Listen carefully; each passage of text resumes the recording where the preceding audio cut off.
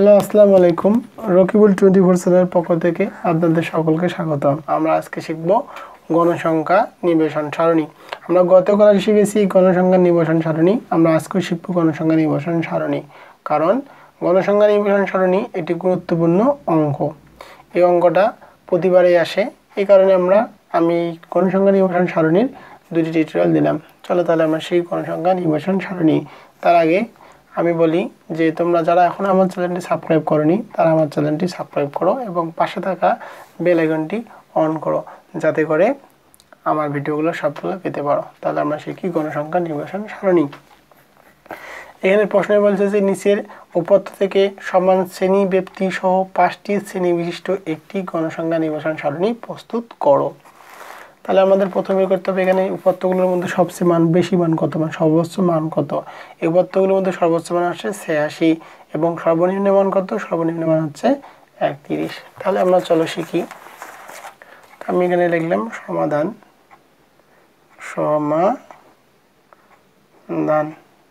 আমি লিখলাম সমাধান। কি লিখবো?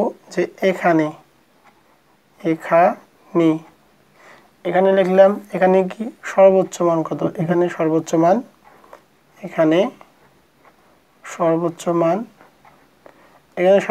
কত? 86। এখানে সর্বোচ্চ মান 86। আমরা এখানে সর্বোচ্চ মান কত পেলাম? 86। এখন লিখবো সর্বনিম্ন মান।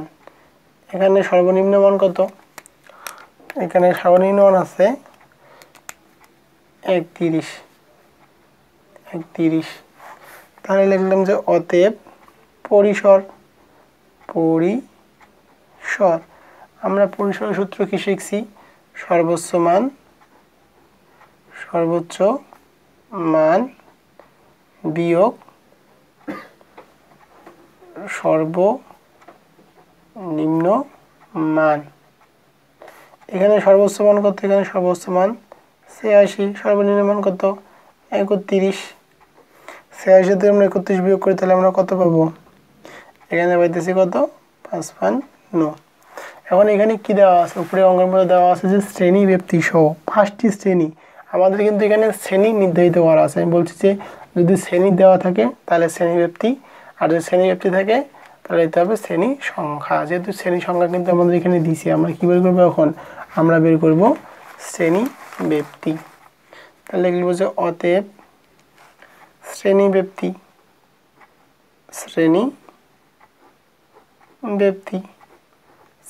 ইকুয়াল কি? পরিসর ভাগ শ্রেণী সংখ্যা। পরিসর ভাগ শ্রেণী সংখ্যা। কারণ যদি আমাদের শ্রেণী সংখ্যা দেওয়া থাকে তাহলে হবে শ্রেণী ব্যক্তি, আর শ্রেণী ব্যক্তি দেওয়া থাকলে হবে শ্রেণী সংখ্যা। আমরা এখানে লিখলাম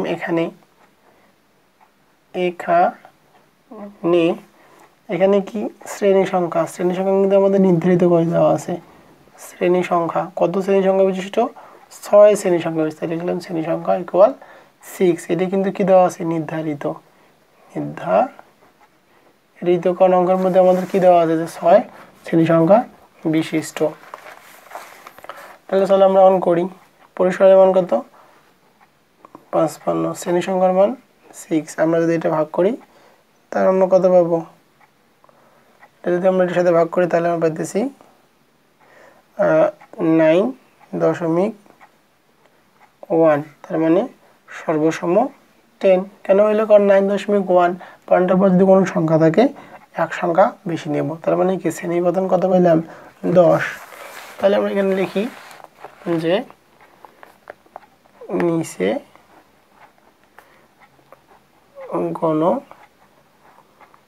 গণসংখ্যা নিবেশন সারণী। নিচে গণসংখ্যা নিবেশন সারণী দেয়া হলো। গণসংখ্যা সারণী নিচে দেওয়া হলো। গণসংখ্যা নির্ণয় সারণী করতে হলে আমাদের কি করতে হবে? 3টা জিনিস লাগবে। একটা হচ্ছে শ্রেণী ব্যক্তি। 1 নম্বরটা হচ্ছে শ্রেণী ব্যক্তি। 2 নম্বরটা হবে কি? টালি। 3 নম্বরটা লাগবে আমাদের সংখ্যা। স্কেল দিয়ে একটা নিয়ে নিই। প্রথমে লিখলাম কি শ্রেণীব্যক্তি, তারপর লিখলাম টালি, তারপর লিখলাম আমি গণসংখ্যা। শ্রেণীব্যক্তি টানলাম, টেলিও টানলাম, তারপর লিখলাম আমি গণসংখ্যা। আমাদের এখানে শ্রেণী কিন্তু নির্ধারিত করে দেওয়া আছে। কটা শ্রেণী হবে? 6টা শ্রেণী। শ্রেণী সংখ্যা কটা হবে? 6টা। আর শ্রেণী ব্যবধান কত? শ্রেণী ব্যবধান কিন্তু কত বেরিয়েছে আমাদের এখানে? 10। শ্রেণী ব্যবধান বেরিয়েছে 10, আর শ্রেণী সংখ্যা কত? 6টি। তাহলে আমরা শুরু করব কত থেকে ধরবো? এখানে দেখবো সর্বনিম্ন মান কত দেওয়া আছে। সর্বনিম্ন মান দেওয়া আছে 31 থেকে। আমরা কত নিব? 31 থেকে। তাহলে আমরা কত থেকে নেব? 31 থেকে নেওয়া যায়। আবার কি এক ঘর যদি আগে নিই, যেহেতু কম আছে একটু, তো আমি 30 থেকে নিলাম, কারণ 30 থেকে তাহলে 40 মিলবে। এখন এখানে যদি 31 দেওয়া থাকে, কেউ যদি 31 থেকে নেয়, 31 থেকে ওই পাশে যদি 10 করে নেয় তাও হবে, আবার যদি কেউ 30 থেকে নেয় তাও হবে। 30 থেকে 40 লিখলাম, তারপর লিখলাম 40 থেকে 50, 50 থেকে 60, 60 থেকে 70, 70 থেকে 80, 80 থেকে 90, 1 2 3 4 5 6, 6টা কিন্তু আমাদের এখানে মিলছে। এখন দেখো 40 থেকে 30 থেকে 40, 30 থেকে 40 এরকম কীভাবে কাটা লাগে? এগুলো আমি শিখছি যে 70 কাটবো কোন জায়গায়?